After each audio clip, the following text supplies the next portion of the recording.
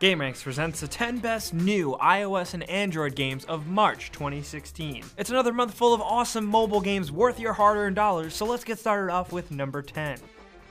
Dirac or Dirac or however you pronounce it is a very interesting Android puzzler game. It's got a very unique style and it's basically like you're a scientist looking at an old school sci-fi style computer monitor and you manipulate these little wire strands of like red and blue particles to solve puzzles. It's fun, it gets pretty addictive, and it's made by the guys who made Smash Hit and Does Not Commute. At $1.99 it's a little pricier than I'd expect, but it's just a good solid time killer.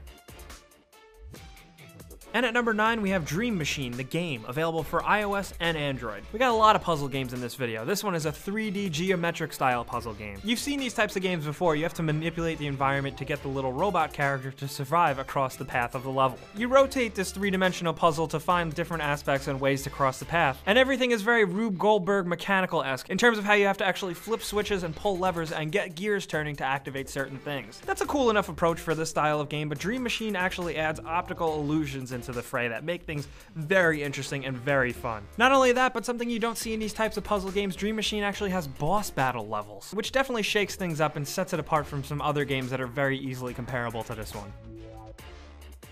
And at number 8, we have Retro City Rampage DX. Retro City Rampage has been on basically every single platform, and now it's finally getting the iPhone and iPad port. The game is a really awesome combination of a bunch of different video game tropes and really kind of like a celebration of old school gaming, packed into a really awesome pixelated top-down shooter style game, very reminiscent of the early Grand Theft Auto games. It's quirky, it's tongue-in-cheek, it looks beautiful, it's got great music. The open world is pretty big, and there's lots of different weapons and vehicles and ways to customize your character. I've played this on console and it is definitely worth jumping into if you haven't already. Try it out on mobile if you want, you might be surprised.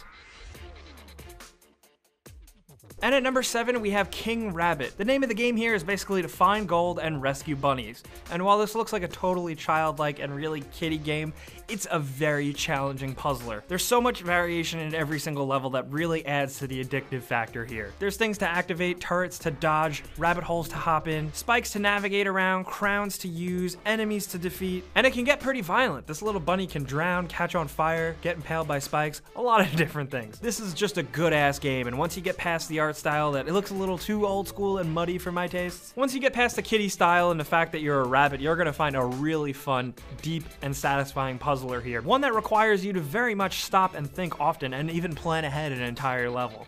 And at number 6, we have Don't Die, Mr. Robot. Yes, that is the name of this game, described as an arcade bullet hell fruit 'em up. As much as that sounds really silly, it is definitely that. It's a combination of a bunch of different things. Bullet hell style games, shoot 'em up style games, and even a little bit of Fruit Ninja. This is a fun, fast-paced, and challenging game full of explosions and stuff. It gets pretty intense and nail-biting at times, and there's over like 50 missions to play through. Not only that, but there's a lot of replay value here because you can play through a remix mode that changes up and makes every level even harder. The game also has an arcade mode and a time attack mode, which is a lot of fun. This is one of the few games where I actually really like using the gyroscopic controls more than actual touchscreen controls. It all works because the controls and the gameplay here are just great. Playing this game is a lot of fun.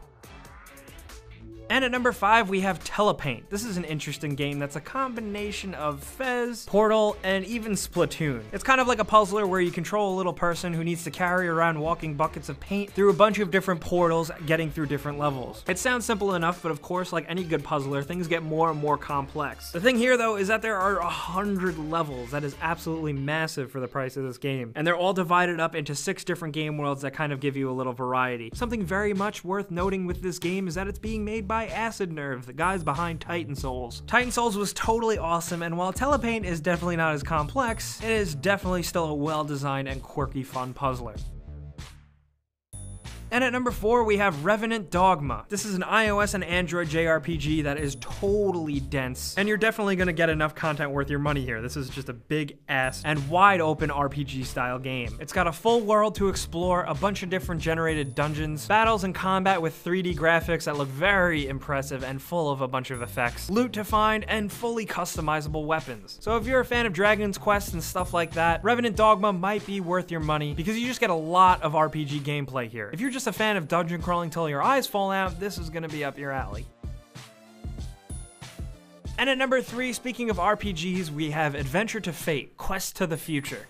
This is a totally ridiculously titled JRPG style game that is incredibly old school and totally worth playing. This one is a dungeon crawler through and through with intense character creation, with 6 different classes and variations within them. There's things to loot, craft, and find in treasure chests, and over 170 different enemy types. There's a bunch of different environment types, and just a lot of gameplay here in terms of exploring and battling, and what I love here is that the interface is just so old school. It reminds me of a classic PC RPG, and honestly that's why I love it so much. And another fun fact, the entire game has voiceover functionality, meaning that blind people can play this game. How cool is that?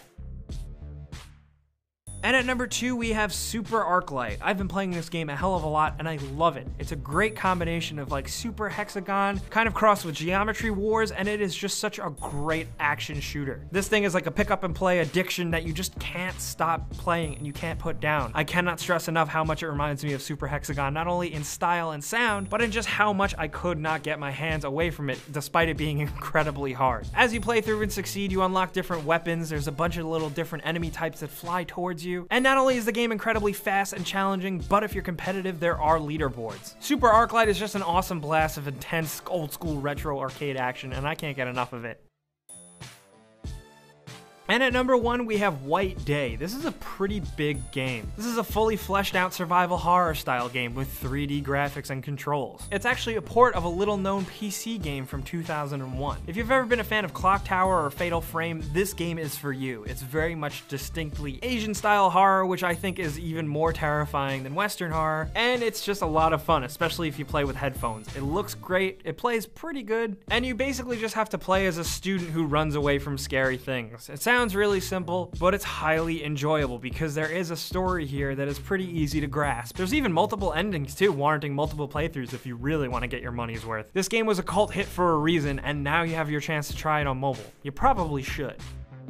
So guys, those were 10 of the best new iOS and Android games of March 2016. These are the free and paid games we think are worth playing overall, and we want to know what games you guys are playing on your phones down in the comments below. As always though, you know the deal. If you found a new game from this video that you really like playing, maybe click the like button, because that helps us out. And if you're new, you should subscribe because we put out videos every single day. But as always, thanks for watching, and we'll see you guys next time.